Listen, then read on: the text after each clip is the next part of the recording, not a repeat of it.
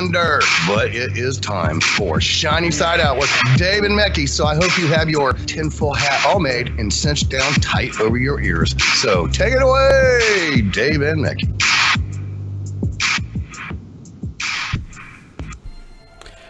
Welcome to Shiny Side Out with Dave and Mecci, though I can't get in touch with him today. I think he's still in the air, flying to the good US of A. Part of his work. He has to do that. Must be terrible. He hates it. I love it. I just wish I was doing that. Anyway, we're on WZZR, broadcasting from Australia, from Revolution Radio, which is freedomslips.com, where it's more than just radio, so jump in the chat room if you can. This is show number, now let me remember, 200 and... what is it? 269. Yeah. Crazy, isn't it? It's on air, online, and on your smart device. So grab an app to listen anywhere or listen at home on a Grace tabletop digital radio. If you missed Solaris's show, now she told me who she had on today, and I was actually listening to it. I thought it was awesome, as are all her shows, by the way. Let me have a look. She says she had Mary, oh, I'm not going to pronounce this very well, but Munoz, and Hannah Threesen. And they were talking about their new book, Signatures of an Abductee. It actually resonated with me, the whole thing. Good on you, ladies. And if only I was in the US, I'd be able to also enjoy their conferences. But I'm not. So, sadly not. One day, though, they may come to Australia. I'd love to talk to them about their experiences on my show and in person, maybe even. You know what? Not like me, but if you missed it, if you just catch our show, or if you get our show in the archives, and you don't know who I am, you don't know who Solaris is. Solaris means sun. But if you don't know who Solaris is, then you need to get access to the archives. What you need to do is pay $5 a month, which is only like the cost of a cup of coffee. That's all it takes, $5 a month. And you can get access to all of the host shows on freedomslips.com. The archive. You can check out her shows, our shows, everybody's shows. I actually do it, even though the station owner, Nighthawk, said, you don't have to do it. You supply your time to give us content in the archive. I said, yeah, I know. I said, but I want access to the archives so I can have a look at other people's shows, because, my life's hectic. It's just hectic. I'm busy doing this, doing that. Never get time to even do anything except for this show. I get time for this. I make time for this. All the other thing is basically just reacting to what's going on around me. Never have a plan. Always have an idea of what I want to do, and maybe I'll cross off something in the week. Next week, I'll just refer to the list. It's grown again.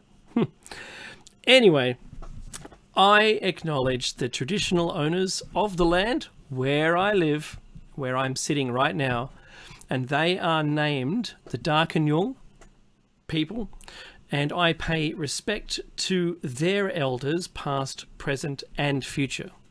Very important I say that. We didn't do it for a long time.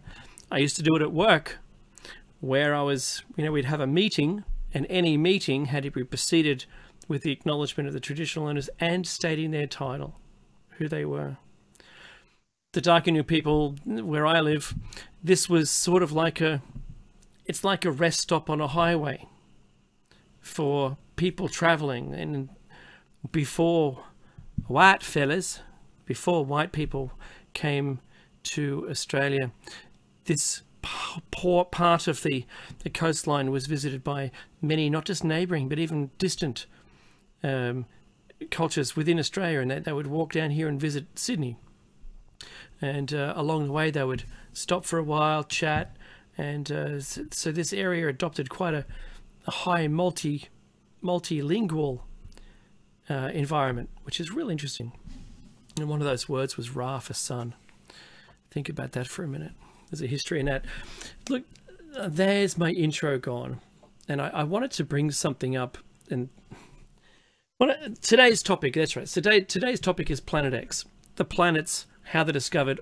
When you walk away from today, having listened to this show, you'll know all about planets. You won't need to know anything else. Simple as.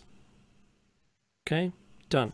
Next, the thing I wanted to bring up today was, and it's like a little fun factoid, but I'm not sure if it's that much fun.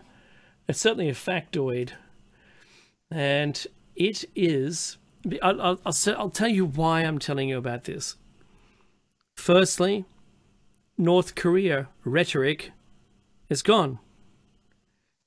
The 24-hour news cycle in my country, certainly, is now all about our upcoming budget announcement and schools getting less funding. That's it. No one cares. No one cares about anything else. Oh, schools. Yeah, that's really important. Let's talk about that for a while. Why was it all North Korea? We didn't have pretty much any rhetoric coming from Kim Jong-un himself, did we? Did we? You saw no media with his face on it, talking with a date and a translator accurately translating his speech. Nothing. That's pretty much it. So where's the aggression coming from? Who knows? Does the Earth feel just a little bit more peaceful today? Yeah, it does. How can it feel peaceful all the time? Some of you might ask, and guess what? It's easy. Turn off your TV. Where every day's the same. Every day's just you. And the weather. And your the excellent interaction you have with your fellow human. Because I think you'll find if you talk to your neighbor nicely and you create a good rapport with them, that you'll have the beginnings of a community. And that community will get you out of trouble, I'll tell you. If the S hits the F, that's where you start. You don't want to have this long-standing battle with your neighbor who, well, maybe you could still outgrow that animosity because you'd have a common enemy. That would be hunger and no power and and then shortly afterwards no alcohol, and then blisters on your hands from having to do all the work. Wow. Okay, so putting that aside, because of there not being very much news in the news cycle that's worthy of mentioning, because I really don't care about schools and the funding. I got kids, they're going to school. But the arguments in this country are all about, the loss of funding to private schools of between $1 and $3 per year per student. And they're up in arms. Oh my God, that's the end of our funding. We'll have to shut the school down. What, because like $3,000? Big deal. You're charging the parents $30,000 a year per student to put your kids in school. And you should see some of the facilities at these schools. I mean, I went to a state-run school. Nothing wrong with that. I came out the other side. As you would expect, I became a working member of the community, a working member of society, and a working member inside an organization of many of that I've worked at. And I think I do a reasonable job. That's all we need, isn't it? Is that what we need? What do we expect from these kids who aren't going to be going to careers anymore? And I do have an opinion, but when you hear, they cry poor, whether it's a Catholic-run school or it's just a private school altogether without a religion base, you have to consider why they're crying poor. I mean, they've got better facilities than I've ever seen. They have stadiums like professional footballers. They have a stage with audio and video gear better than the paid place you visit to see plays next door. Better films, film media productions than television stations. Where are they getting this money from? Well, it's not from the government. The government's just giving them the basic thing that everyone else gets, just because they cried poor before. So anyway, it's hilarious to hear them crying poor when they've got better facilities than anywhere else. In fact, if they didn't spend all that money on all the stuff they had, those kids would have, be just coated in gold. Wouldn't they? They'd probably have money fights. The kids who wouldn't be, rugby and tennis and all the things they play. It would be, how to burn money quicker. Yeah, let's try that. We've got too much of it. Yeah, anyway. So that's my rant. I'll let that go. So because of that being, there's no really urgent, global news that's going to kill us, I found this news story, and I think this is really interesting. It comes from the mainstream media about what can kill us. And the headline is, "There are diseases hidden in the ice, and they are waking up." It says long dormant bacteria and viruses trapped in ice and permafrost for centuries, it says, are reviving as Earth climate warms. Okay, so Earth's climate is warming, and these things are going to become airborne or released into the atmosphere or the environment, and we're going to all die. So of course I posted this thing because I thought it was interesting. And I said, pandemic, anyone? Is that what we're looking at? Is that what they're calling? They're calling this in advance? You have to think about that. And I always put this forward. Okay, so we live on Earth, and we've been here for millions of years, apparently. All right, but we're still susceptible to some things that we might come across in the wild. Fair call. We can't cut ourselves because we could die of infection. Why that's possible, I don't know. You think about dogs and cats, for instance, as species, not the domesticated ones, which are resistant to, say, the funnel web, for instance. Yeah, but we're not. We're not resistant to it at all. Horses resistant to it. So why are some of the animals resistant to these things that we're not? That's very strange. So their story by Jasmine Fox Skelly, the 4th of May 2017, throughout history, humans have existed side by side with bacteria and viruses. True. That's my comment. From the bubonic plague to smallpox, we have evolved to resist them. And in response, they have developed new ways of infecting us. Now we have antibiotics for almost a century, ever since Alexander Fleming discovered penicillin. That's true as well. In response, bacteria have responded by evolving antibiotic resistance. That's also true. The battle is endless. It's continuous. It's my comments. Because we spend so much time with pathogens, we sometimes develop a kind of natural stalemate. So if we don't touch them, they won't evolve, but they always evolve because we try to stop them. They still evolve anyway. So that's what all of that says. And I thought that was very interesting. And my question really is, are they setting us up again? Are they going to unleash them on us intentionally? Or are they just going to stand back and go, I couldn't help it. So we saw it coming. We told you it was going to happen. Yeah, not much we can do about it. It seems to be resistant to everything we don't do.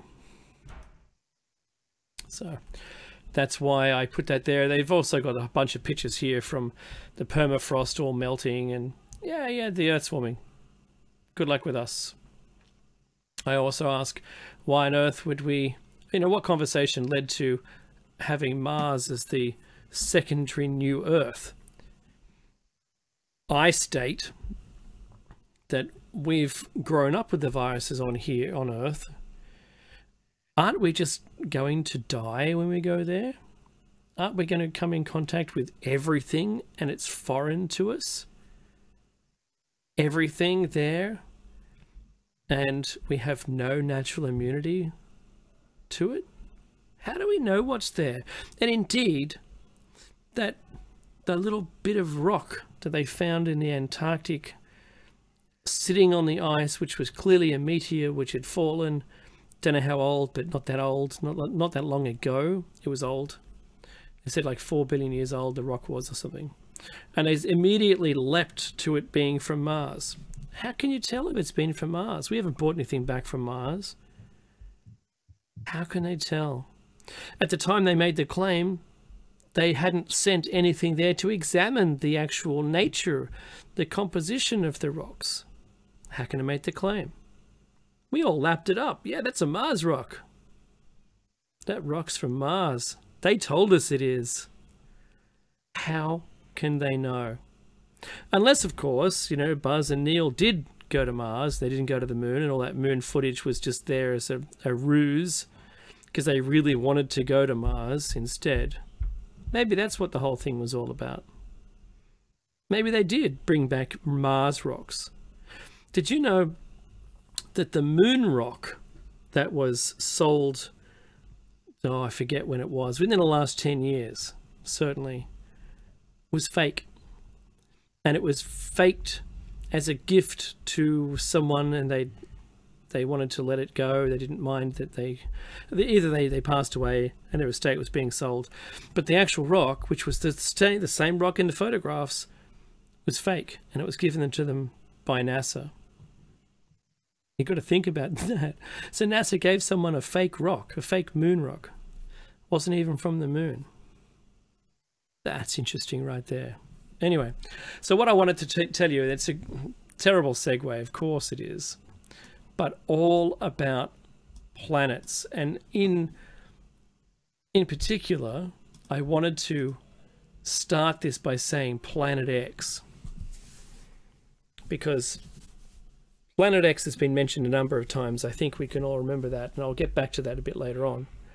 But Planet X is supposed to be the 10th planet, but of course they demoted Pluto, making Planet X Planet 9. So no longer is it the Roman numeral of 10.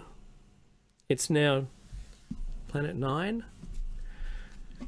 But I'll get into that, the demotion of planet Pluto, and what defines a planet. I'll get into one of those in a minute. But just for the minute, right now, the term planet is widely accepted as to have come from the Greek word or for wanderer, or planetes, or planetos. Planetos. To understand why, we need to examine how we discovered planets. So there's 3 different ways of discovering a planet. One, by observation. That's how we did it initially. There's through stories as well. That was the Anunnaki story, the Sumerians' tale of the Anunnaki arriving to Earth. And then we discovered planets through maths, which became a very recent tool of ours, but recent in geologic time. Okay, so today we have simply to look up, and there they are, easily identifiable. You would think, but well, not quite. We have already been taught what they are at school. So take your mind back to a time when we had amnesia, global amnesia, and a post-flood environment when we would have surely had known. We would have known then. Planets are only apparent if you study the sky. Casual, occasional glances do not result in identifying anything. Only random, dim, bright, and very bright points of light, some with vastly different colours. I've seen red ones, bluish ones, just white ones, blinking ones, ones that appear to be 2 very small dots right next to each other. They could either be physically next to each other or in line with my line of sight and distant apart from each other, as long as they appear to be the same. It's only through the study of these points of light that anything begins to make sense. The positions of the objects, and then in relation to each other, and you begin to notice changes. But once you can identify which ones change, you soon discover that there are two sets of objects. A seemingly distant, constant background field of stars and an entirely different set of objects which move around with some certainty in front of that background of stars. I hope I'm being clear here. I've managed to get back in the chat room, which is fantastic. Good to see. I hope it's all making sense. So if you've got a comment or a question, please don't forget to pop it into the chat room. This is at freedomslips.com. Just go to the chat room there and you can message me while I'm on air, which is really neat. Most of the paths work well enough to plot. This is the paths of the planets. As in, they move across the sky uniformly, but sadly, really, that isn't true. Their motions are not uniform. They're not uniform. You have to think about that. While I'm talking, I'm going to pop up a video which on YouTube. The YouTubers will be able to see this one. All right. After the show, it's been on air, I'll pop it up onto YouTube. And you can also get the archives, but you missed the video. So you should subscribe to Shiny Side Out on YouTube. All right. Now, so their motions aren't always uniform. But they all have weird movements. Some stop and go back the other way as well. And then stop again and return in the correct direction. Now, I've got a really good example of this. And one of these such objects is Mars. It travels across the sky. It can double back on itself and then continue on again in the normal manner. This action was later given the name and described as being in retrograde while it's returning and going backwards, and then it stops and goes forward again. Mars makes a single zigzag pattern once every 2 or so years, and it is in reverse for a couple of months. Isn't that weird? So strange. So remember, when it was discovered, the next time around after our amnesia, post-flood, it was discovered that that it did this weird zigzag, and it's there on the YouTube right now. Now, that was supposed to be in a time when we believed that the Earth was in the middle of everything, because that's the way it would appear. The sun would look like it revolved around us, the moon likewise, everything else around us. Of course, that's from an egocentric point of view, or a planet-centric point of view. And it gave them a lot of grief. You see, this motion of Mars wasn't easily explainable at the time because Earth was thought to be in the center of the solar system. And it was found that all the planets have an odd behavior about them. That's because as we go around the sun, we either catch up to them or they are flying away from us because we've gone past them now. And that motion causes them to zigzag. It's awesome. I just think it's great as we go through basically the high point of our curve, or the nearest point from them, or even the furthest point from them. So the solar system discovery, and this is great. This is the defining time when we realize we're not the center of everything. So it is easy to see how the ghastly mistake of placing the Earth at the center of the universe was made. Simply, everything rises in the east and sets in the west. We aren't spinning, they thought. So, yeah, we aren't spinning, they thought. They rotate about us, the Earth. The notion that the Earth revolves around the sun had been proposed as early as the 3rd century BC. And this is Aristarchus of Samos in 270 BC. A smart guy, though, he calculated the size of the Earth and measured the size and distance of the sun and moon. While his writings are lost in time, though, there is a reference to them in the book by the now famous Archimedes, in his book, The Sand Reckoner. And I've got a quote from that book, which is really cool. His hypotheses are that the fixed stars and the sun remain unmoved, that the Earth revolves about the sun on the circumference of a circle, the sun lying in the middle of the orbit, and that the sphere of fixed stars situated about the same centre as the sun is so great that the circle in which he supposes the Earth to revolve bears such a proportion to the distance of the fixed stars as the centre of the sphere bears to its surface. It's a great quote. I just love that. So basically all he says is, like I said in my intro, there's a blanket of stars out there that don't appear to move. All the planets do move, and we rotate about the sun on the outside of a circle. That's what he says, on the circumference. But I love the way that there's something lost in the English language that was magical in their ability to describe things. So you don't have any more questions. There's no questions you can ask that isn't already revealed in that phrase.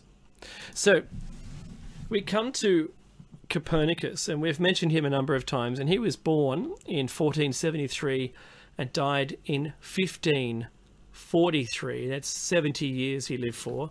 So he was born into this belief system and saw another way of explaining its workings. So mind you, I mean, the Sand Reckoner book by Archimedes was accepted only as fiction.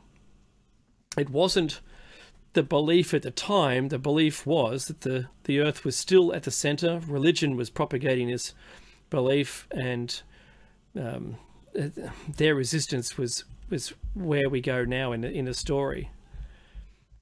So Copernicus moved heliocentrism, that's it, heliocentrism, from philosophical speculation to predictive geometrical astronomy. This is what he did. Part of his life was to do this. In reality, Copernicus' system did not predict the planet's position any better than the Ptolemaic system. This theory resolved the issue of planetary retrograde motion by arguing that such motion was only perceived and apparent rather than real. It was a parallax effect, as an object that is one passing seems to move backwards against the horizon. The issue was also resolved in the geocentric triconic system, that the latter, however, while eliminating the major epicycles, retained a physical reality in the irregular back and forth motion of the planets, which Kepler characterized as pretzel. So when you have to start making names for the reason why you don't understand it's happening, like and Mecci would love this, like the placebo effect, then you're making it up. Naming it and pushing it aside doesn't explain it. It just gives it a name and pushes it aside, and therefore not fixing anything. Copernicus's Commentarilius, that's a book, summarized his heliocentric theory. It listed the assumptions upon which the theory was based as follows. And number one, there is no center of all the celestial circles or spheres. Number two, the center of the Earth is not the center of the universe, but only of gravity and of the lunar sphere. That's the moon's orbit. 3. All the spheres revolve about the sun as their midpoint, and therefore the sun is the center of the universe. Number 4.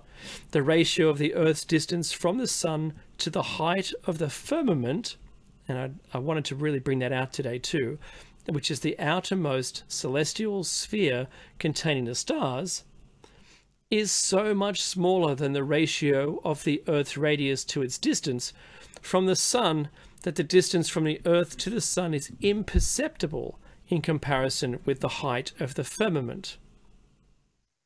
Now, if you don't quite understand that, or I said it really poorly, the stars seem to be so much further away than the sun is from us, that if you were the sun measuring the distance to the firmament, basically the Earth is on you.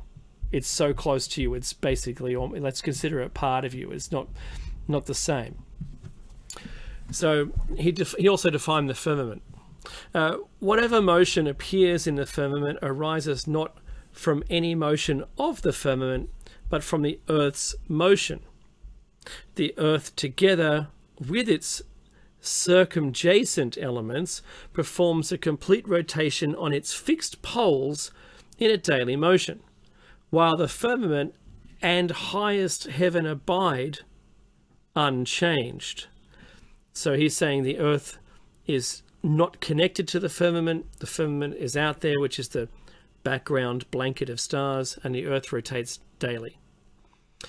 What appear to us as motions of the sun arise not from its motion, but from the motion of the Earth and our sphere, with which we revolve about the sun like any other planet. The Earth has, then, more than one motion. Now, the last point that he made was the apparent retrograde and direction of motion of the planets arise not from their motion, but from the Earth's. The motion of the Earth alone, therefore, suffices to explain so many apparent inequalities in the heavens. Remembering that they had an awful time trying to describe why the planets were doing what they were doing when observed.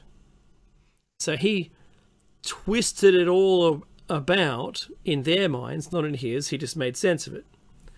However, the other book, which was De Revolutionibus, described was it was divided into 6 sections or parts called books. This was his other work: General Vision of the Heliocentric Theory and Summarized Exposition of His Idea in the World. Number 2, mainly theoretical. He presented the principles of spherical astronomy and a list of stars as a basis for the arguments developed in the subsequent books. Number 3, mainly dedicated to the apparent motions of the sun and to related phenomena. Number 4, description of the moon and its orbital motions. Number 5, exposition of the motions of longitude and the non-terrestrial planets. And lastly, exposition of the motions in latitude of the non-terrestrial planets. So both longitude and latitude. Now, with his ideas out there, the world had to cope with there being inner and outer planets. Inner planets are those with orbits inside our own planet Earth and are found nearer to the sun, and outer planets are all of those planets considered to be further away from the sun than the Earth. But sadly, despite it sounding so easy to us today, this was a very difficult idea to adopt. Now, it wasn't until Galileo in 1564, he lived from then till 1642, he lived for 78 years. Now, he was a big believer in the heliocentric theory, but he was convicted of grave suspicion of heresy for following the position of Copernicus. Now, I mean, it's crazy, right? You have to think about this. Copernicus died in 1543. And here it is, 1564 when he's born, and there's still the resistance against it. 100 years. Still resistance. At the instance of Roger Boscovich, the Catholic Church's 1758 Index of Prohibited Books omitted the general prohibition of works defending heliocentrism, which was 131 if you're looking for that book, but retained the specific prohibitions of the original uncensored versions of the De Revolutionibus and Galileo's dialogue concerning the two chief world systems. Those prohibitions were finally dropped in 1835. Let that sink in. See, we need to understand the position of the church. We are not saying, that's Mecci and I, we're not saying that they are right in what they did. But we think that they were more concerned about what this new information would do to the church and its followers and society. It may have seemed to them that it would be an admission that they were wrong, and it could have thrown doubt into the air about the other information that the Bible held to be true. This could have destroyed the church entirely and led people back to paganism, or worse, in their eyes. Remembering the work that had gone to gain them by aligning their religious holidays in the past had worked so successfully for the church by pulling pagans across to the church. It could have all been ruined. Look, we think the same today in a bunch of things. The mainstream media, governments, NASA, the world leaders, about war, UFO, politics, world affairs, you name it. We can cite many examples, but the Brookings report, which covers alien life and what to do if found, suggests not telling anyone because of mass hysteria, societal breakdown, etc. People just not going to work. Today, these thoughts seem ridiculous, don't they? I mean, they really do. With more people right now believing that they've either been abducted. I think there's 1.3 million insurance company agreements signed to those who fear being abducted and taken away. So there's 1.3 million insurance company insurances? I don't know. Not claims, but insurances against abduction. Doesn't that tell you something? I think it does. I think for the last time I heard it was like 54% of people believe that aliens are real. And more than 70% of people believe that they probably exist anyway and always have done. So, but let's get back to the discovery of planets. Another way to discover planets is by using maths. I know, but don't tune out just now, right? Because this will get interesting, I promise you. Orbit perturbations, or the changes to a planet's orbit, which can be seen as a slowing down or stretching of the orbit away from the sun, just enough to be detectable mathematically. That's what it is. But don't scoff at this. While Uranus was discovered using a weak telescope by today's standards by William and Caroline Herschel on the 13th of March 1781. I want you to remember that date. It's very important. Let's just call it 1781. All right? Both Neptune and Pluto were discovered only by maths. That's how we found them. Frenchman Urbain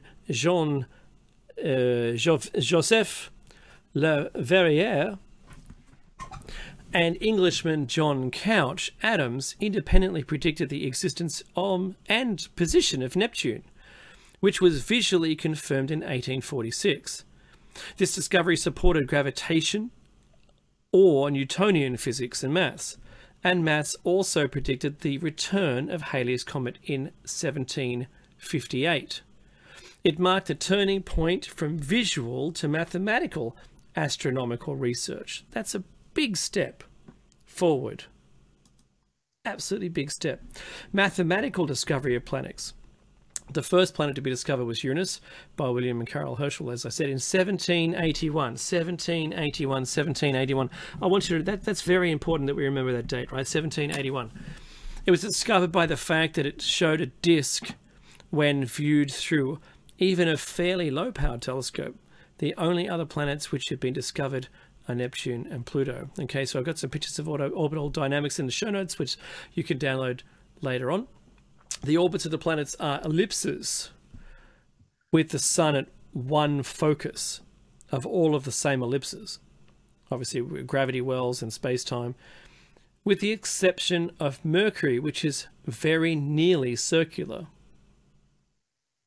It's the only one that's as circular as possible. All the rest are ellipses. The orbits of the planets are all more or less in the same plane, called the ecliptic, which is the sun's equator, the spin equator, and defined by the plane of the Earth's orbit. So when we discovered the Earth's orbit, we looked at the sun and we are equatorial, spinning around its equator. That became the ecliptic. The ecliptic is inclined only 7 degrees from the plane of the sun's equator, very slightly. It's probably something to do with, like, if you look at motion of things in a blender, you'll see that they will rotate slowly about the speed of the blade in the same rotational direction as the speed of the blade, but they'll all be collapsing in front of themselves to get down the front to the next bit. They don't rotate in the opposite direction. It's very important. The above diagram, if you get the YouTube, shows the relative sizes of the orbits of the 8 planets plus Pluto from a perspective somewhat above the ecliptic, hence their non-circular appearance. They all orbit in the same direction, counterclockwise, looking down from above the sun's north pole. All but Venus, Uranus, and Pluto also rotate in that sense. All but they do. Venus is counterclockwise. Both Pluto and Uranus rotate lying on their side. That's what I meant. So Venus turns the opposite direction to all the other planets, and Pluto and Uranus are lying on their side 90 degrees from the ecliptic, and they rotate that way. But we didn't discover this until we had good enough telescopes to watch them. Remember, Uranus was discovered in 1781. So a planet is a body that orbits the sun. This is a definition.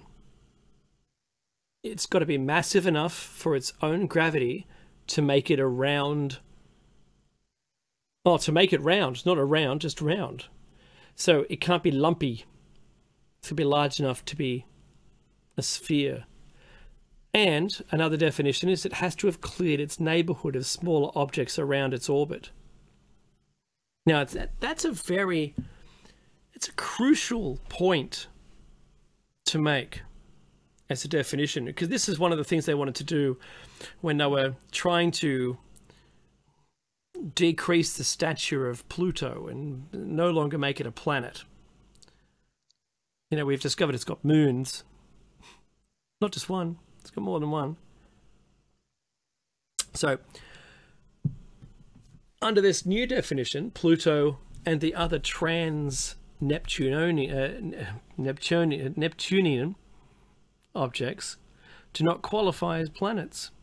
Neither is Jupiter, which is a cloud-like formation of junk in its trailing orbit path. It hasn't cleared its objects around itself on its orbit.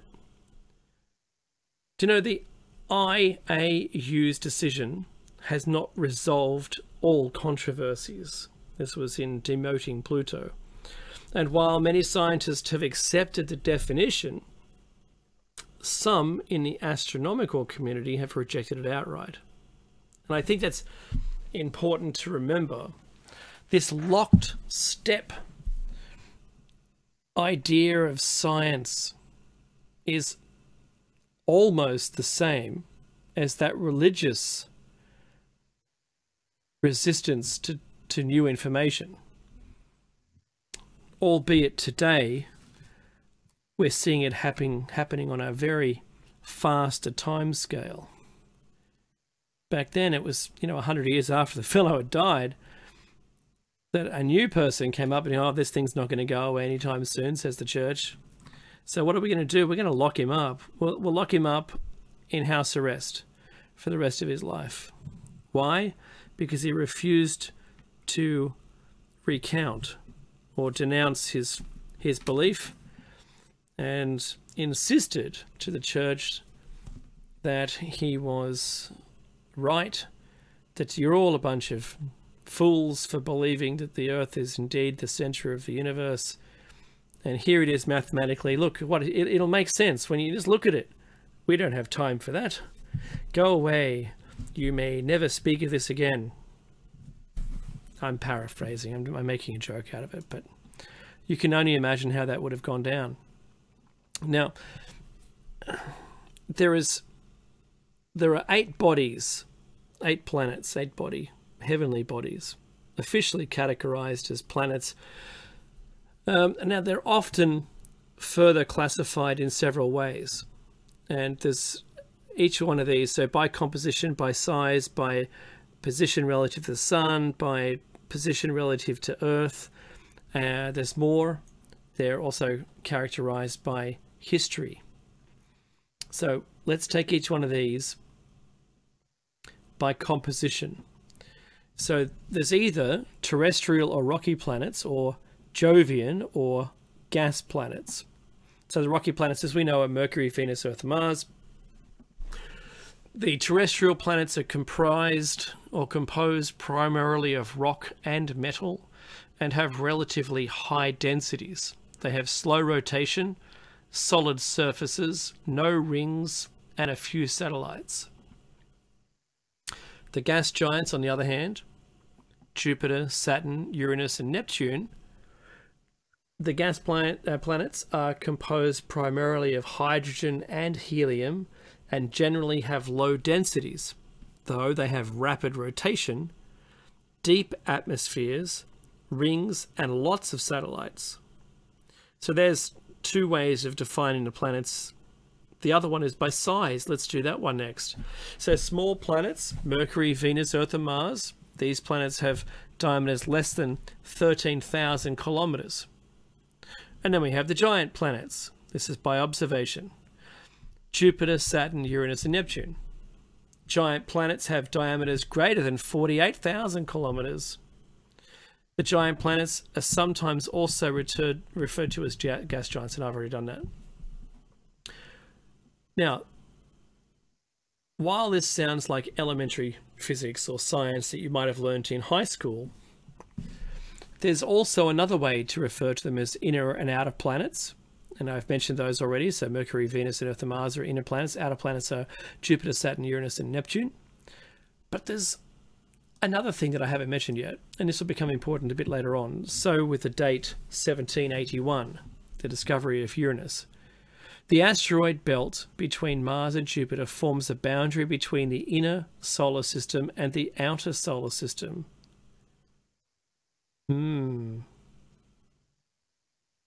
Remember that one. Now, the other one is by position relative to Earth. We have inferior and superior planets. The inferior planets are Mercury and Venus. Now, they're closer to the Sun than the Earth, and this is all in relation to the Earth. The inferior planets show phases like the Moon when viewed from Earth. These are invisible in night sky. They have waxing and waning views because of the Sun's reflection. Okay, then we have the Earth on its own. We're the only one in our orbit. That might not have been true in the past. Superior planets. This is Mars through Neptune. Farther from the Sun than the Earth is one. And the other one is that superior planets always appear full or nearly so. They never have a waxing or a waning view. They never go to a sliver. Because it doesn't matter where we are, we only ever see them from say behind or in front fully. That makes sense, right? Okay. Whereas the ones on the inside of our orbit, we can see them being lit from a portion of their side because they're closer. It's all about angular. It's all angular here. Okay, so the last one is by history. So classical planets, all the ones we could see immediately with our eyes, which are Mercury, Venus, Mars, Jupiter, and Saturn, Now, they're known since prehistorical times. They're visible to the unaided eye. In ancient times, this term also referred to the sun and the moon. They were also known as classical planets.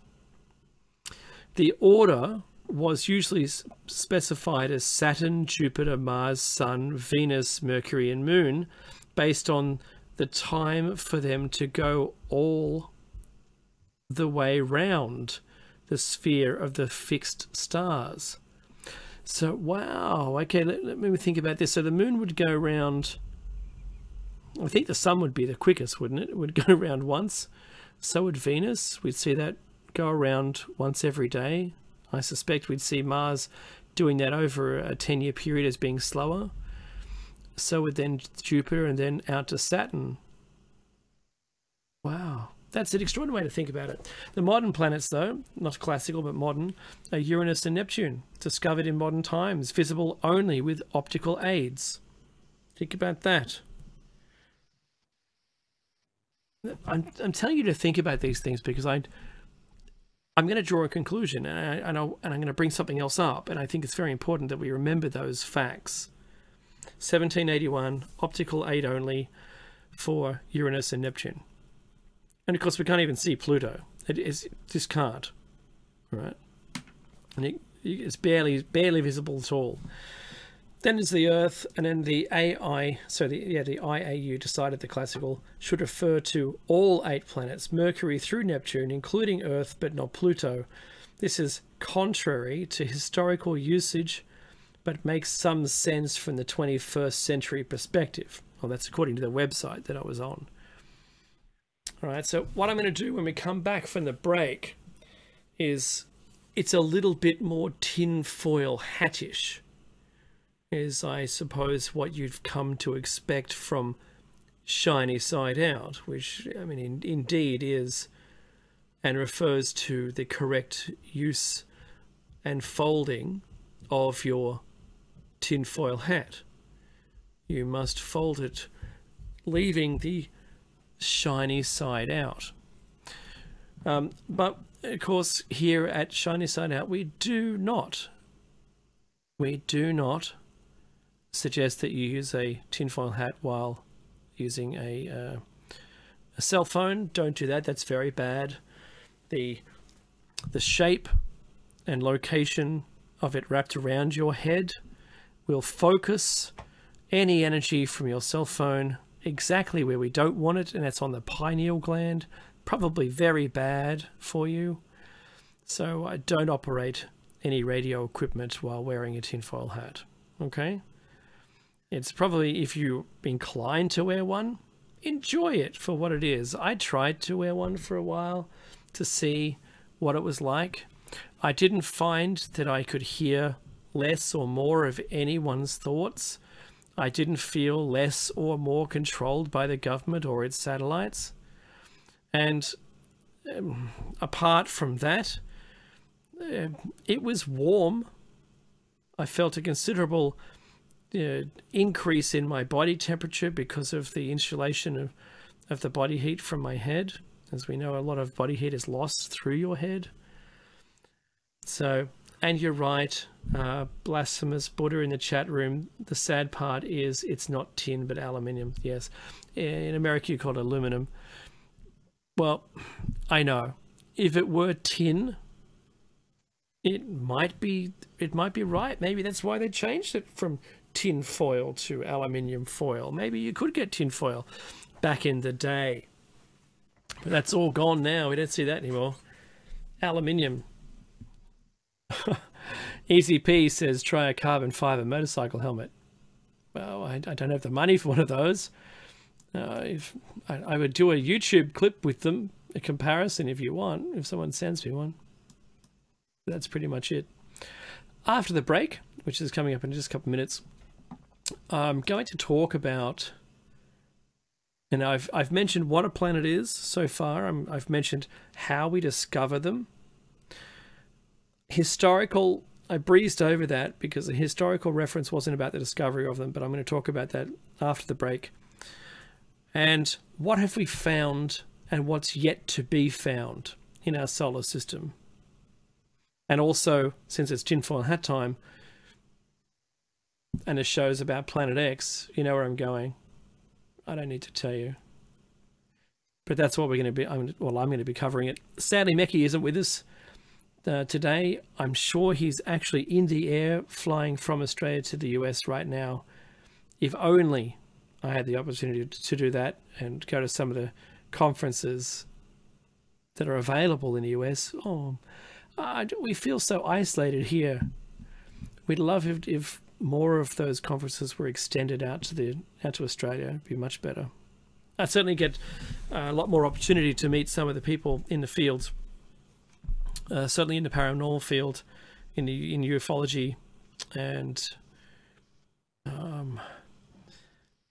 get to meet more abductees. That'd be good. It's a tough world, you know. You live so far away from everybody. Just before the end of the break here, I've done an interview with James Bartley. He's got his own site, the Cosmic Switchboard. I've recently done an interview with him. That was pretty cool. I basically talked about my abductions. And you might like that if you're a fan of the show, if you're that way inclined, maybe if you've had your own. I wrote the book for that, as my experiences that may help others. I either identify whether they are, you can take that out of scope, or you can see that, you know, there's life after those. And what it helped me do was make me happy in my own skin. And I really don't have to think about that stuff anymore. I don't have to think about it. It's there, but I can let it go. And that was what I was able to do. Because when it's all bottled up inside, it's too much pressure on yourself. So that's what I was able to do. The music will be here any second.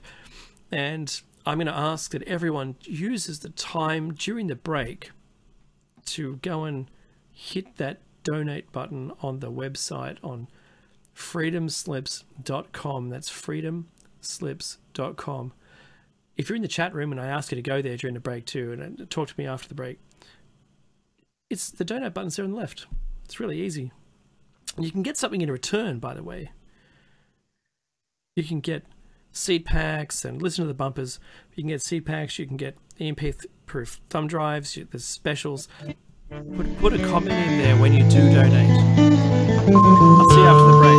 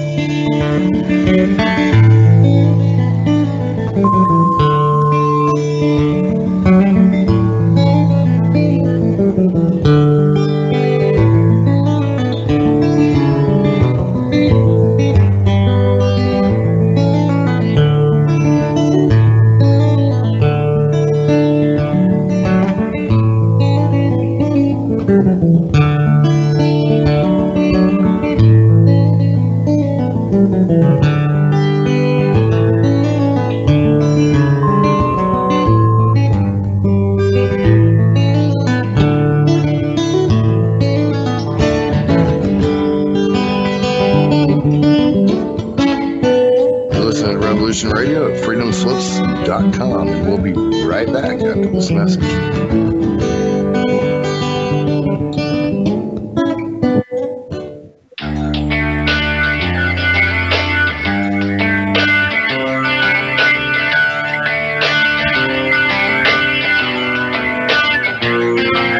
This is Thomas, a.k.a. a Mad Painter. I'd like you to join me Monday nights, 10 p.m. Eastern Standard Time for Open Canvas. Don't forget to bring an open mind. Yes, folks, that's right. Bring an open mind to an open canvas. Again, that is Monday nights, 10 p.m. Eastern. UFOs to government corruption. This is Revolution Radio, freedomslips.com. You don't need to expect us. We're already here.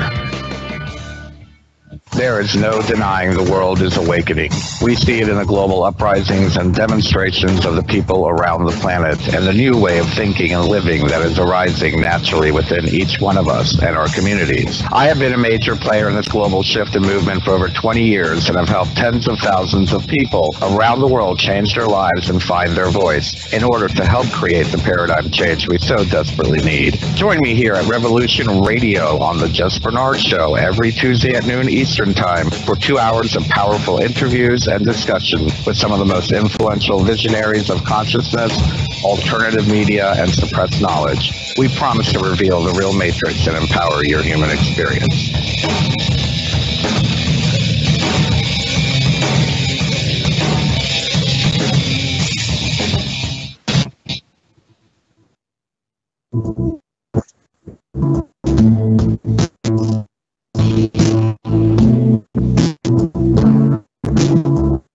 Is your data safe? Necessary and constantly living through just about any situation. Survival and gardening, off-grid medical knowledge, natural and made EMP, and your personal concerns. You have your documents and your personal information in a safe place in your hands where you know where it is. Well, check out our preloaded EMP-proof thumb drive. Over 3 gigs of survival documents and how-tos, plus the USDA offline food preservation website, and much, much more, including a surprise bonus we just can't tell you about yet. With plenty of room left over to store your most important documents. Imagine if a megavirus or a computer failure took out your bank, or all the banks for that matter. Are your banking records safe in your hands? So when they get things fixed and repaired, you can say, hey, look, this is what I had. You have it. I want it back. Is your personal data safe? Family records, addresses, phone numbers? Well, squeeze on over to freedomslips.com. Yes, that's www.freedomslips.com. Click the banner on the homepage for the EMP-proof bullet drive to get the full scoop of everything that we offer. So, folks, keep your data safe for your peace of mind. Revolution Radio, freedomslips.com. You don't need to expect us. We're already here. Ladies and gentlemen, can I please have your attention? I've just been handed an urgent news story, and I need all of you to stop what you're doing and listen. On the go? Still want to listen? Don't have one of those fancy phones with too many buttons? Don't know what an app is? Or you don't even care? Well, we got you here at Revolution Radio. Now you can dial in 24/7 to listen to our shows. We have a number for Studio A and Studio B, and best of all, it's free. Don't forget, your carrier charges for your cell phone provider may apply, though, so check with your cell provider to make sure. So ready? Here you go. Get a pen. Here's the number. Studio A is 712-432-6958, and Studio B is 716-748-0112. Thank you very much for listening to Revolution Radio, freedomslips.com, the #1 listener-supported radio station in the world.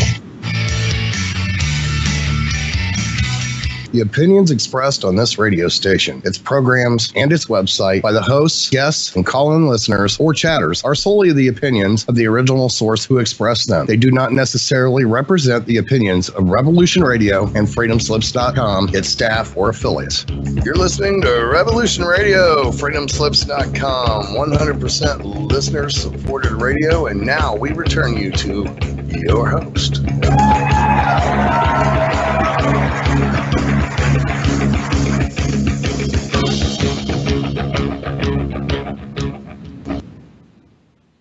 You're back with David Mecci's Shiny Side Out on freedomslips.com on the #1 listener-supported talk radio on the net. So push the donate button or subscribe to the archives for only $5 a month. That's the cost of a cup of coffee. I'd like to say hello to all of those people, all the new listeners we have today, also the existing listeners, but I'm paying particular attention to the new ones. We are glad that you're on board, and hopefully your journey will be a swift and easy journey of knowledge. That of knowledge, and that's what Mecci and I are in this for, is knowledge. We want to learn. We're halfway through, or I should say I am halfway through, show number 269. That's what the number is. 269. My goodness me. And this is the 7th of May, 2017. 269. You know, when Mecci and I started, we thought we'd be lucky if we lasted a year doing it. But, you know, here we are still doing it. Mecci is not with us today. He's flying. He's in the air, probably towards the US. He said he had to go to the US this week, but he wasn't sure whether he could do it. But needless to say, he's probably still in the air at the time. Now, I forgot to mention halfway through the first hour, and that is you need to get yourself some great merchandise from the station's website. Buy a CD. This is some of your options here are buying a CD of your favorite host shows for a previous season, which is pretty cool. You can get yourself, alternatively, an EMP-proof thumb drive with survival documents on it, or 75,000 seeds in a seed pack.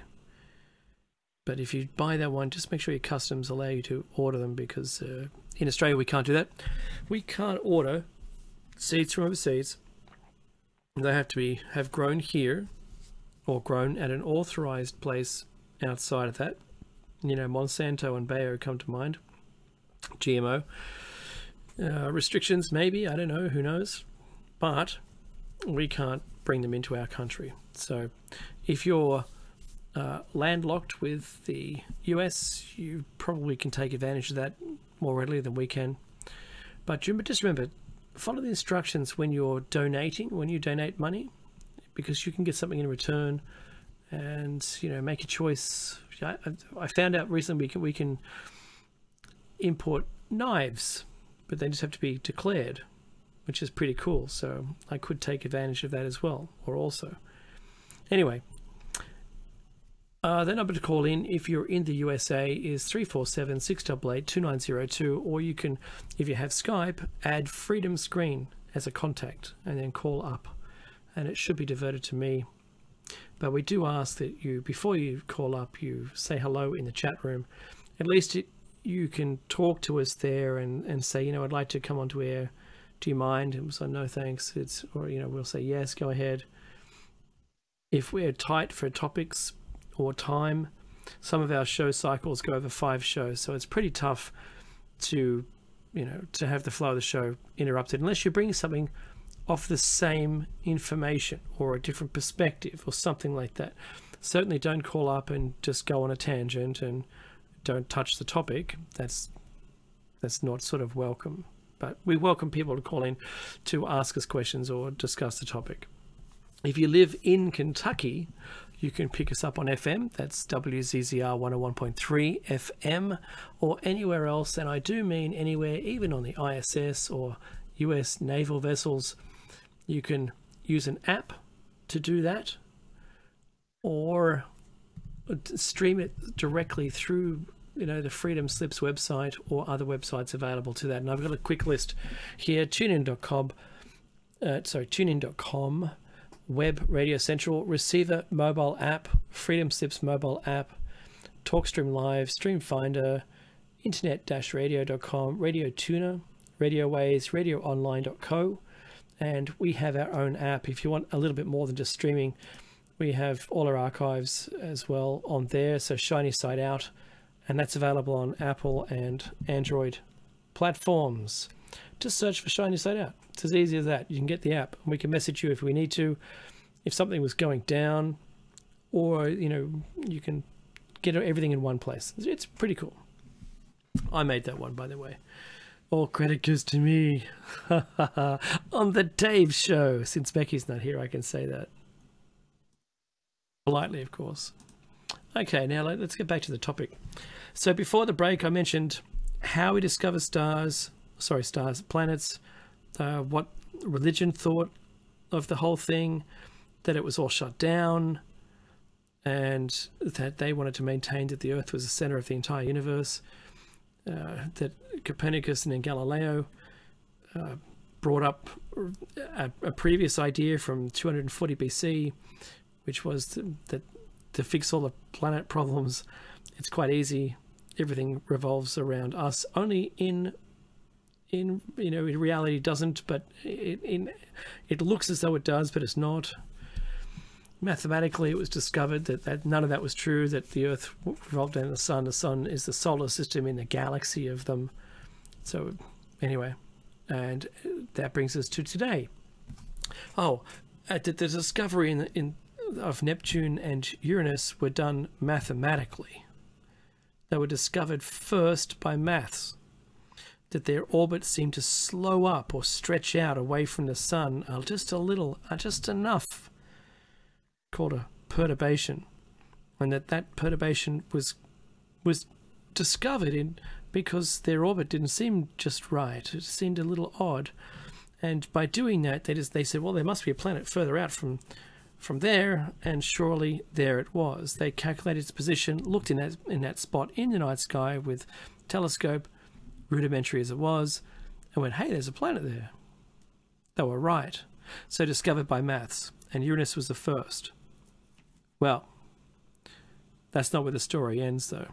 So since this is a tinfoil hat zone, let's talk about this. Look, it's been suggested that Voyager 1 and 2 were sent out into space, and this is in relation to Planet X, which is the real topic here, the science of Planet X. It's been said that they were sent out with the purpose of identifying a planet, Planet X, sent in the same direction away from Earth, but far enough apart to cover an arc in the sky. Okay, which was where NASA had calculated the planet to be in 40 years' time when they got there, which is now. Launched back in the 70s, they've made it far enough now to be considered in interstellar space. That's a big achievement. I mean, that's really big. So, congrats to NASA for achieving something that they didn't say that they were doing. They said, oh, it's going to send them out there, see what's out there. Yeah, you know, have some fun.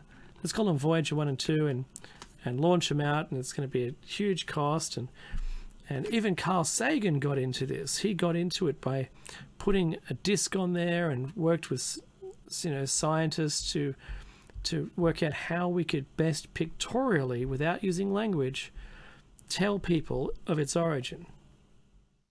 And you have to think about how that works so well. Of course, I've seen the plaque. I think they did a great job. Maybe, you know, you'd have to be a lot smarter than, oh, I don't know, a primary school child here to work it out. It looks like the human has 4 arms and 4 legs. That's something to be seen. Well, look at these. They're not bipedal. They're quadrupedal. Got to see those. Imagine if you ran into this probe. You beamed it aboard your ship and it's got this plaque. Oh, there, look, it's a 4-legged, 4-armed person. I've got to see that. Maybe that's clickbait. Think about it in today's terms. Maybe that plaque looks like clickbait. Oh, I'm not going to do that. Just send it on its way. Who wants to see that? That can't be real. That's pretty funny. So that's what it's been suggested, is that NASA intentionally sent these 2 objects out there into space to attempt to find Planet X. I mean, Planet X isn't new. Its discovery and the history behind it isn't new. I mean, it's as old as the Earth. Older, in fact. So, when I looked this up, I found that the NASA website, its own website, it states that, and I've got a quote here which might make sense. Scientists hope to learn more about this region, talking about the heliosphere or outside the heliosphere, when Voyager 2, in the heliosheath, the outermost layer of the heliosphere, where the solar wind is slowed by the pressure of interstellar medium, also reaches interstellar space. So when it punches through the heliosheath, which is the the point at which the sun's outward force is holding back the interstellar pressure. Now, both spacecraft are still sending scientific information about their surroundings through Deep Space Network, or the DSN. All right. If you turn your tap on at the sink, the kitchen sink, and a stream of the smallest stream, the continuous stream you can have coming out of that tap, where it doesn't go down the plug hole immediately, but instead, if you can represent this heliosheath or heliosphere by allowing the finest stream for your sink tap to hit the bottom of the sink and form an outward disc, an outward pressure disc. It'll only measure a small distance outwards. Its outward pressure is stopping the inward force of the water in the sink, where you've left the plug out, and visibly there's a disc and a pressure built up around the outside where the water is trying to come back in, but it's holding it out there. Yes, I said plug hole, nothing else. All right, it's easy P. Now, the water of the sink is draining down the plug hole, down the plug, down the hole, down the sink hole, and that is visible. Now, that visible disc is what we call the heliosphere in the solar system, and the outward pressure is caused by the sun. So that's an interesting thing that science are talking about us, going like, we want to know more about what's out there. Okay, but what are they doing today? So Caltech researchers, the researchers at Caltech, have found evidence suggesting there may be a planet X deep in the solar system. When I said not really in the solar system deep, it's at the outside part of it. Deep outside, that's not even right, is it? Deep outside the solar system. At the very furthest edges of our solar system would be better. This hypothetical Neptune-sized planet orbits our sun in a highly elongated orbit far beyond Pluto, it says on the website. This is at solarsystem.nasa.gov/planets/Planet X. They got a website for Planet X, NASA. So they deny it all the time, and then when you look at their website, oh, there it is. It says there. So they've got a part of the website. Surely one of their projects has been out there looking for it. Okay. The continuation of this says the possibility of a new planet is certainly an exciting one for me. This is a quote from their website. As a planetary scientist, and for all of us, said Jim Green, director of NASA's Planetary Science Division. This is not, however, the detection or discovery of a new planet. It's too early to say with certainty. There's a so-called Planet X. What we're seeing is an early prediction based on modelling from limited observations. It's the start of a process that could lead to an exciting result. That means he wants to continue funding for this project without calling it too soon. Although I have to say that a mystery heavenly body has been discovered, and as a quote from a news story, and I forget the date of it. Oh my goodness me. But there's been a continuous stream of stories over the years, in the last 30 years, all declaring the discovery of Planet X. They keep coming. Stories just keep appearing every once in a while in the paper. Every couple of years there's a new story. We found Planet X. And then silence. I wonder why that is. What is it about Planet X that either, makes them want to put out the story and then pull it, or silence? Did they find it? Have they found it again? Is there a new group of people finding it this time and declaring it? Is it always NASA? Is it not NASA? What is it about the properties of such a planet that might make it important to find it? Now, as we led into 2012, we had a lot of people talking about heavy mass objects, about intruders into our solar system, second suns, the devastation that has occurred, possibly to occur again, this path of Planet X and where it's going to come, what it's going to do, is it going to impact with Earth? All of those topics came up. And it was Planet X revisited. It was really what it was all about.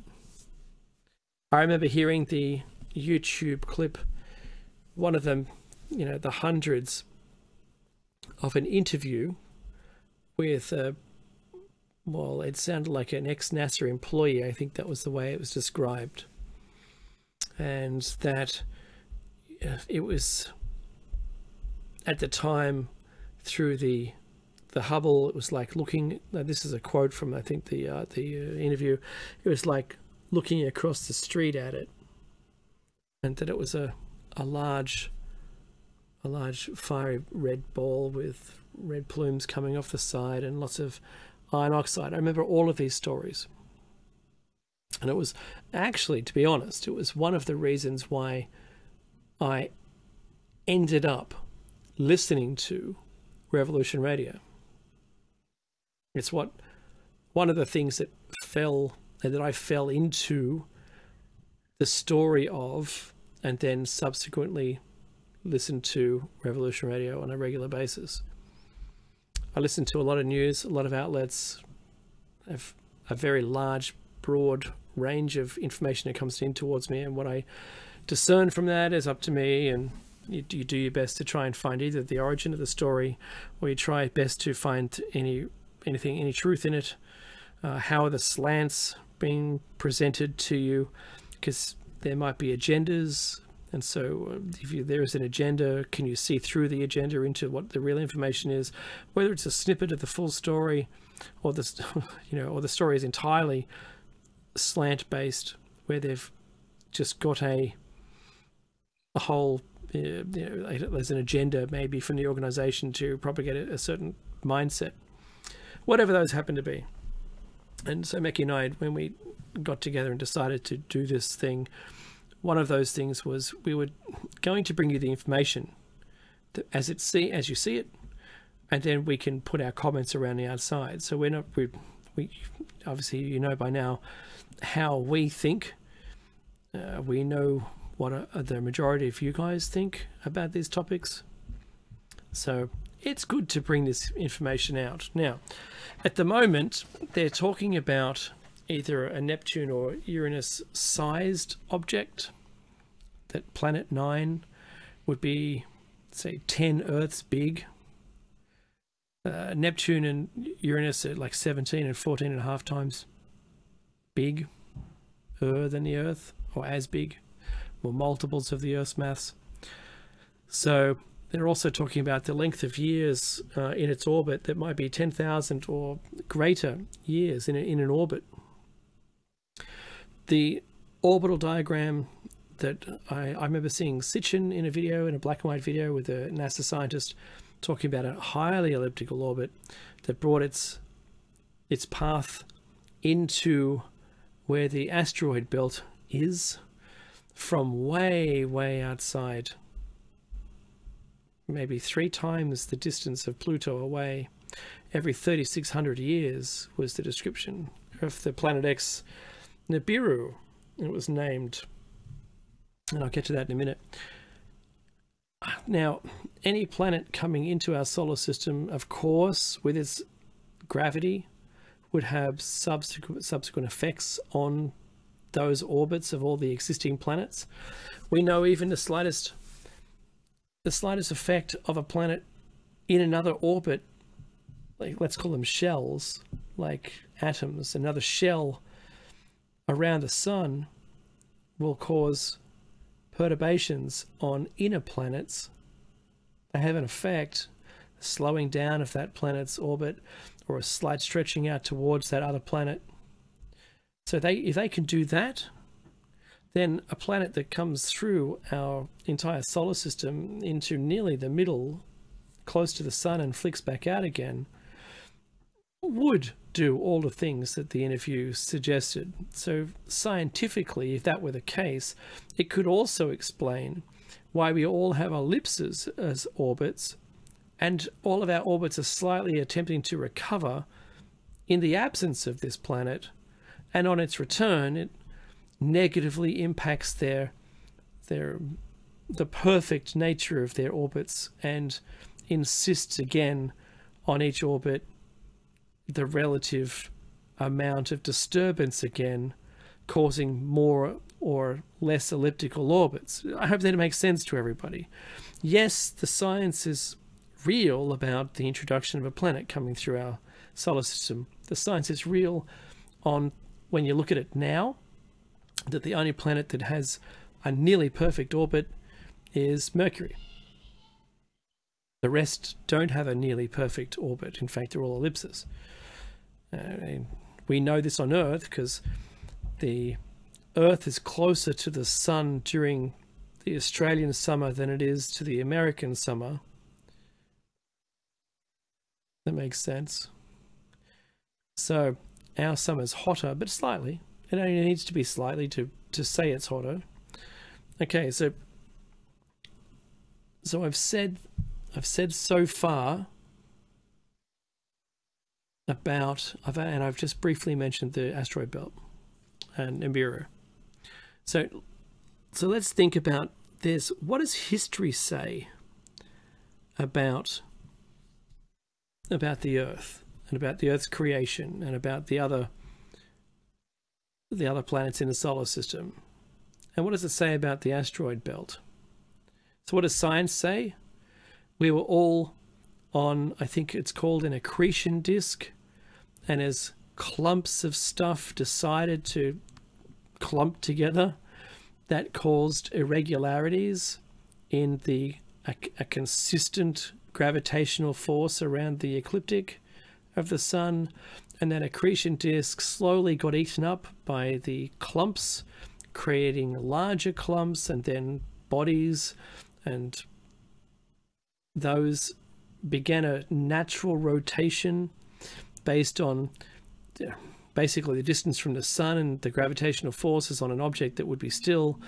And if it began to rotate and it got large enough, it would cause a spherical shape to occur because everything would be pulled uniformly towards the middle. There you go. Enough crushing force would cause a liquid center through, material would be crushed when it's not a gas giant and it's a celestial body containing iron and rock. So that seems to make total sense, that there's an accretion disk. However, the accretion disk doesn't allow for the creation of the asteroid belt. The asteroid belt in itself seems to go against the accretion disk theory and can't be explained. Aha. See, now we fall into the period of Sumer.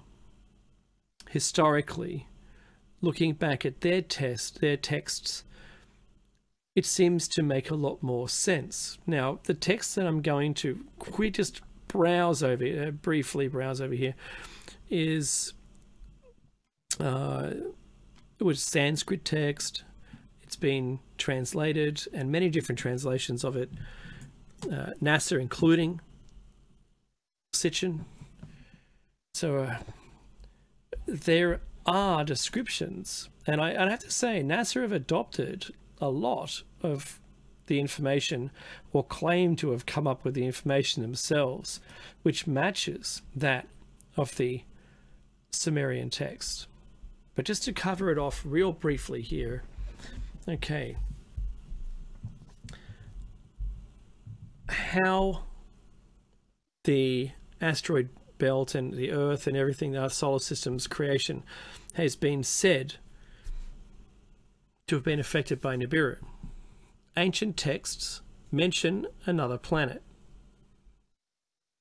These are the Sumerians. The Sumerians state very clearly in their text that a heavenly body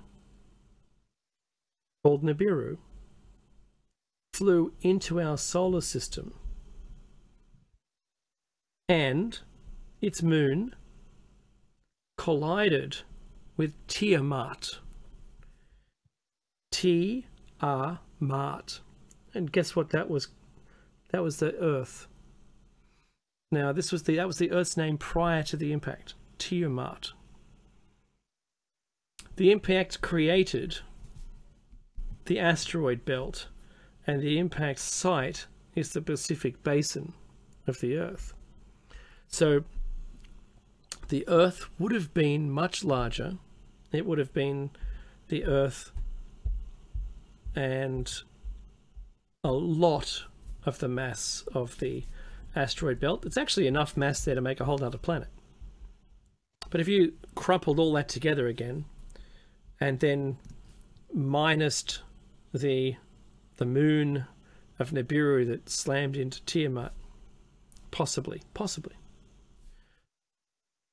then there you have it. You have an Earth, and the Earth reduced its orbit due to the impact and sped up its orbit because of the impact.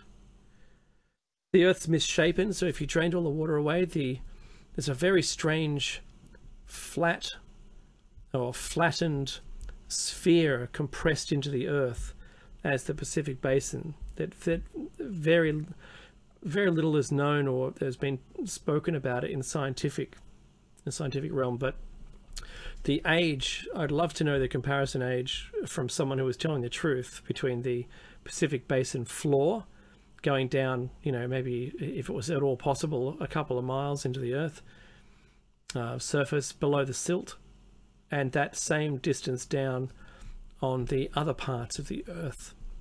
It's also been stated that this collision brought a lot of water to the Earth, and that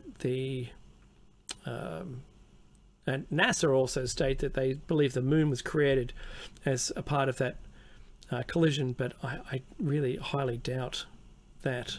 I've got a problem with that. I just don't know why. It's almost like it's grating against me, and it's like a dark matter. I don't believe any of that is real either, but for some reason I've always understood the speed of light, and anyway, there's a lot more to that. So moving back to Nibiru, the most important reason that I've held on to, which was to not dismiss the Sumerian stories about this collision with Tiamat, is that they were scientifically provable. You can model it. It seems to be what happened. And the fact that NASA have jumped on board saying, oh yeah, the Earth was collided with by another body a long time ago, like they call it the proto-Earth at the time. A proto-Earth was collided with another object. Now, for instance, how else can we scientifically prove any of the information that the Sumerians contain within their stories? Well, let's look at the origin of those stories. The stories themselves are said to have been handed to them by the Anunnaki. So, who are the Anunnaki? The Anunnaki are those from heaven, those who from heaven came, is the loose translation of the word Anunnaki.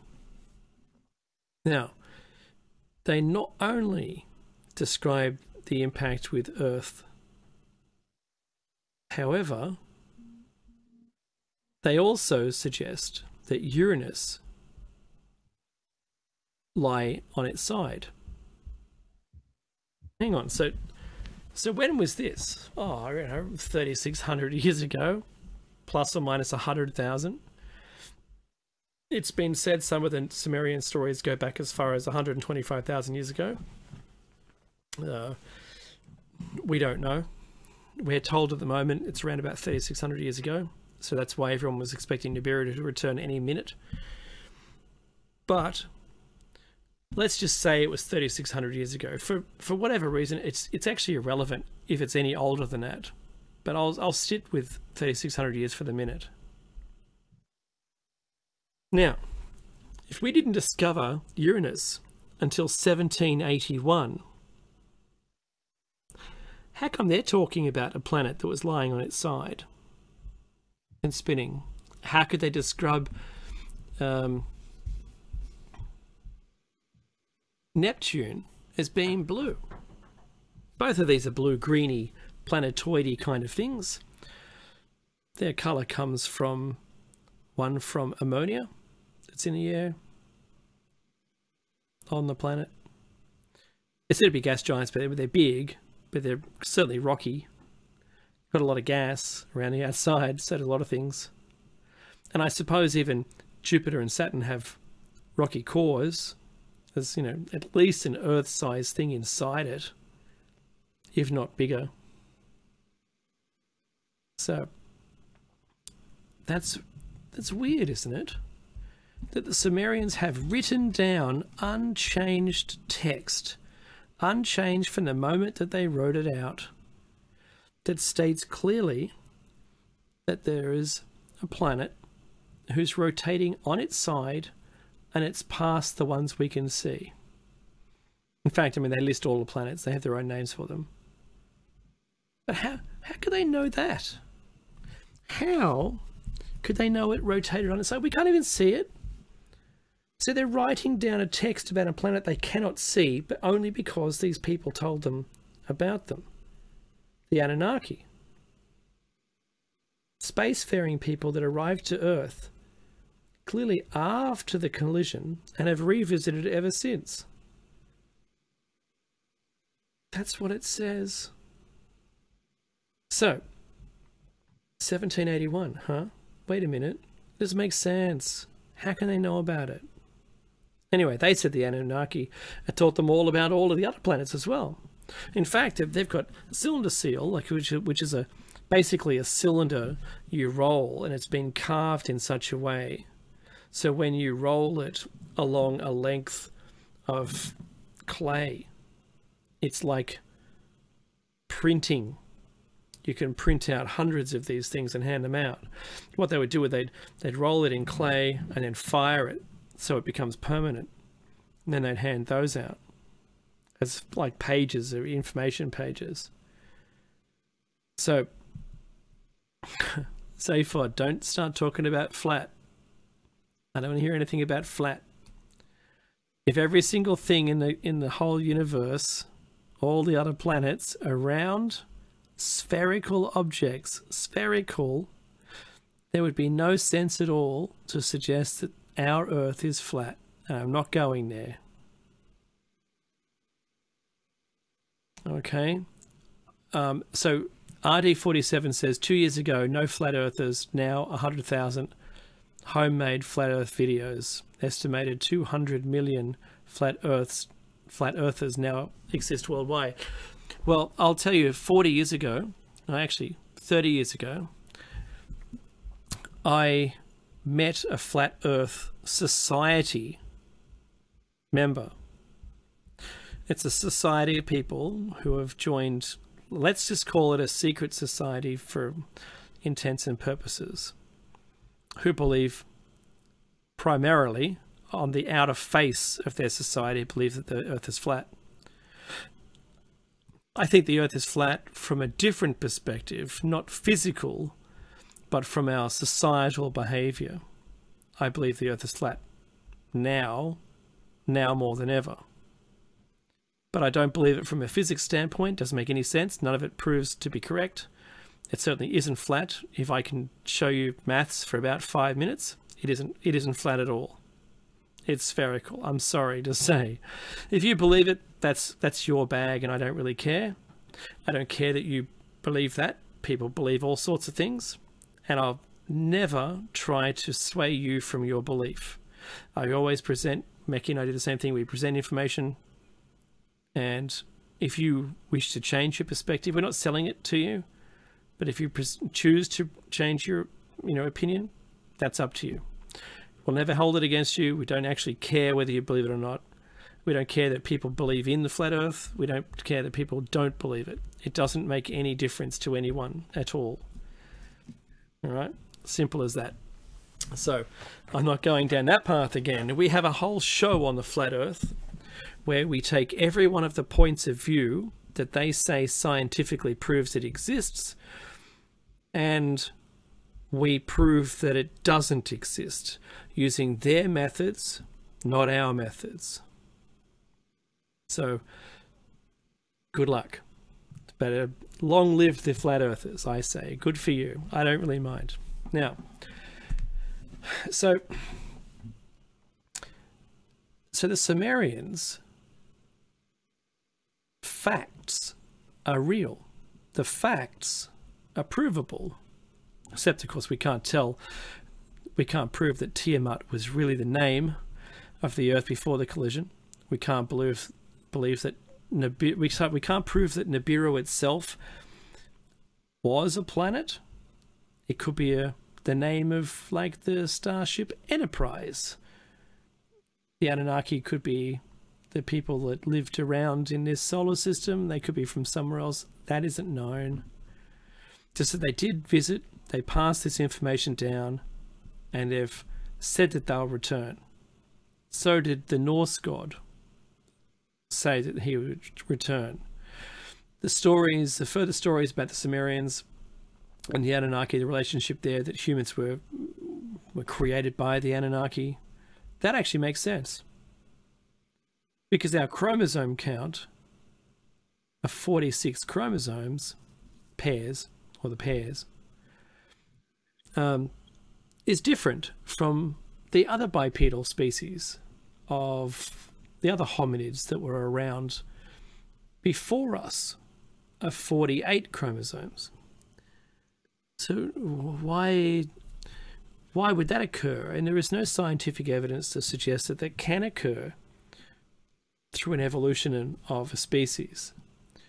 That if you can't change chromosome count. They don't change chromosome count. There isn't a chromosome count change in any other life form that's evolved from its past ancestors.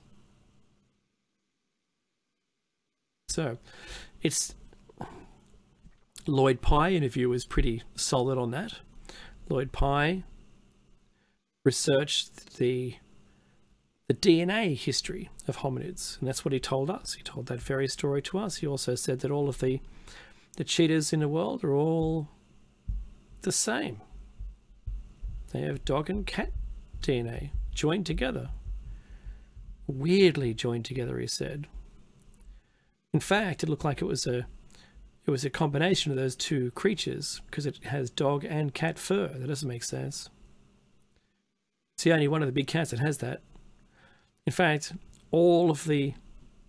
every single last one of them has exactly the same DNA. Not like humans have, let's call it the human DNA.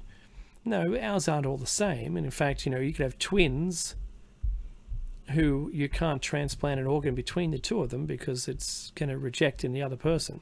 I'm not saying identical twins. I mean, two children born of the same mother from different embryos at the same time, of course. They're not compatible.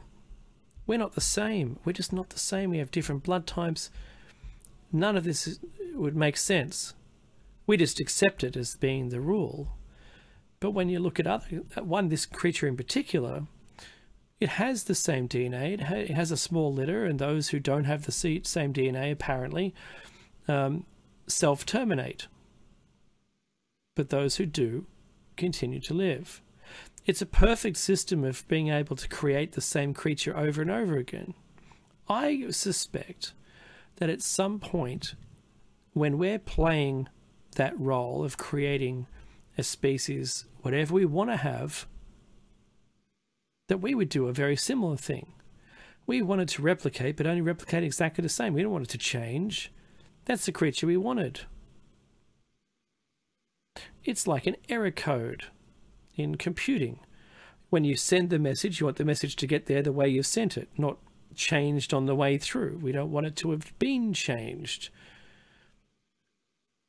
Oh, Diet Joke has sent me a link here, and I'm going to have to look at this. This is to do with chromosome changes. This is the kind of interactive radio that we really love. All right. Okay, so changes in chromosome number. In genetics as a whole, there are a few topics that impinge upon human affairs quite so directly as this one. Foremost is the fact that a large proportion of genetically determined ill health in humans is caused by abnormal chromosome numbers. True. Additionally, manipulation of chromosome number is routinely used by breeders to improve agriculturally important species. Absolutely. And it talks, it's difficult to do this while I'm on air, but I'll certainly take the rest of it on notice and get back to you in the next show. It's an interesting article. Let me keep reading real quick. Yeah. Make your point. If you've read it, Diet Joke, let me know what it actually says, so I can read that out. So the main issue here is that the Sumerians handed down a whole bunch, let's say that, just a whole bunch, and on Earth, the immediate pop-up civilization, like a pop-up store. Before them, there was no, from what we've understand so far in the current historical model, there was no, science, politics, police, health, agriculture, and cities, and writing, language. Before the Sumerians appeared, there was none of that. Suddenly, poof, there you go.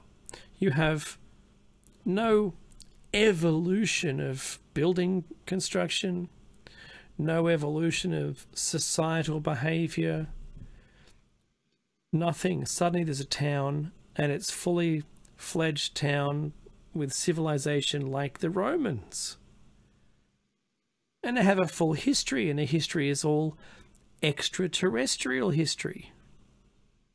Now, this doesn't, to me, sound like the kind of thing that NASA wants to get out there. They don't want to tell us that, we were created by the Anunnaki.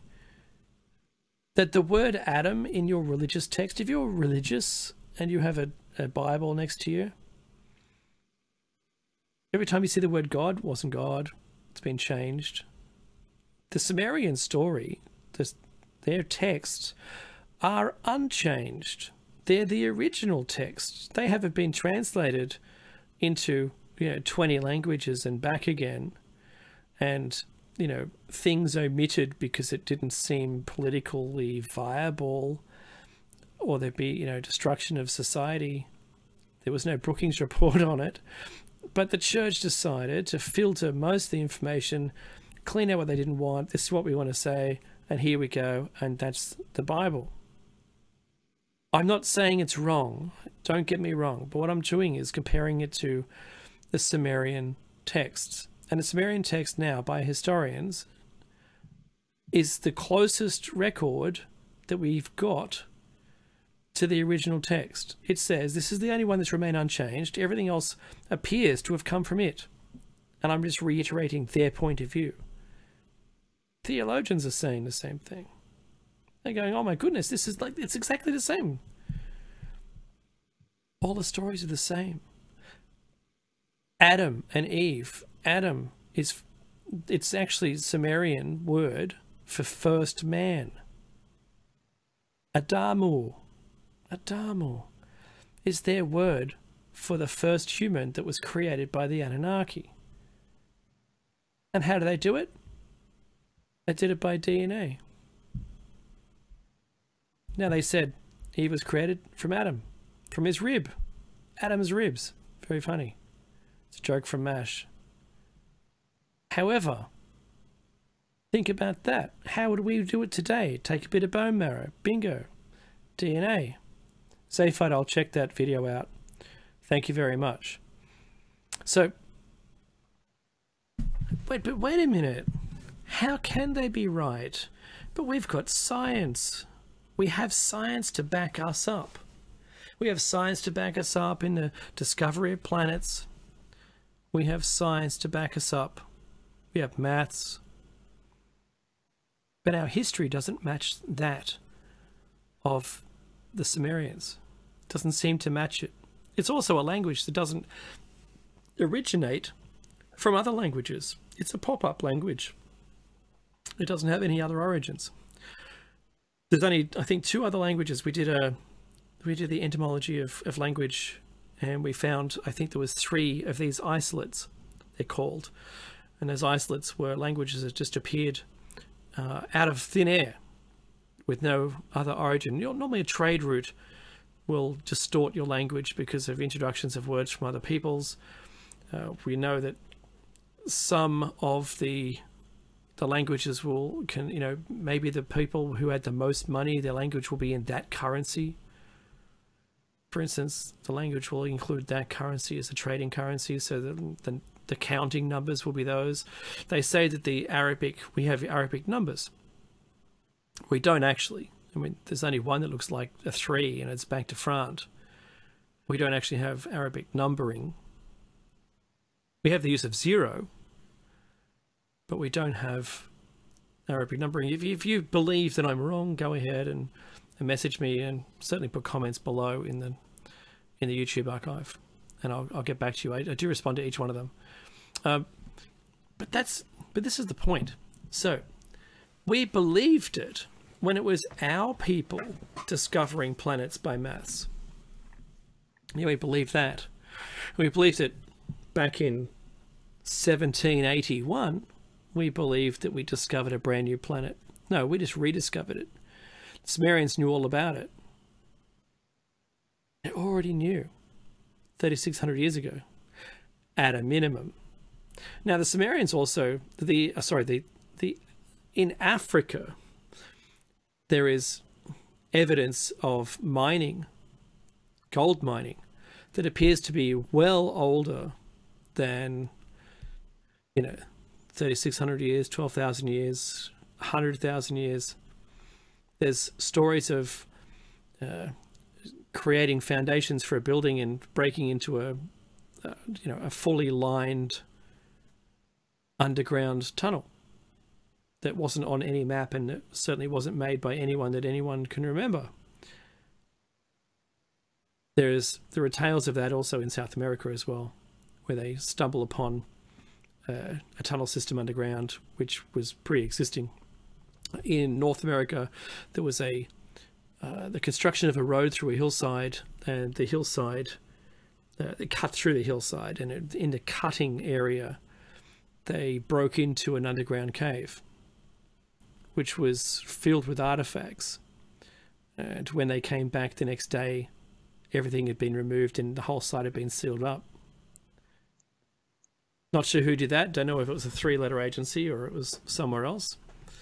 But whatever they found, the workers found, that was the end of that. So it's these kind of finds that change your perspective. They change my perspective. And I'm able to change my perspective on what we see around us as new information comes in. Because when I was born, I believed everything was the way the school told me, but I had my doubts. And it wasn't until you learn more, until Van Daniken's book came out, Chariots of the Gods, that I started to question it. And from then on, I was hooked, line and sinker, in a copy of Angling Times, pulled into the outside world, outside of the education system, and fully believed it's just like the religious system from way back in the 1400s. Science doesn't want to change its perspective, although it's forcefully having to understand that Americans have, and proof of this we mentioned last week, has been found that in North America humans existed there more than 100,000 years ago due to fossil finds, and that humans probably ate the mammoths to extinction. They probably tasted delicious. Probably. In New Zealand, we know that the people of New Zealand only inhabited that island around 700 years ago from today. Before then, there was a beautifully flightless bird wandering all over the place, which was apparently delicious because they ate them all. And they were particularly stupid and trusting of humans with clubs. You could just bat it over the head and then pop it on the fire. Delicious. Anyway, we'll see you next week for 270, the show number 270. Mecci should be back on board with us. Next coming up is a roundtable with Jer Bear. So if you feel inclined and you're awake and you've had too much coffee, call into the station, 347-688-2902 in about 10 minutes' time. Take care, everyone.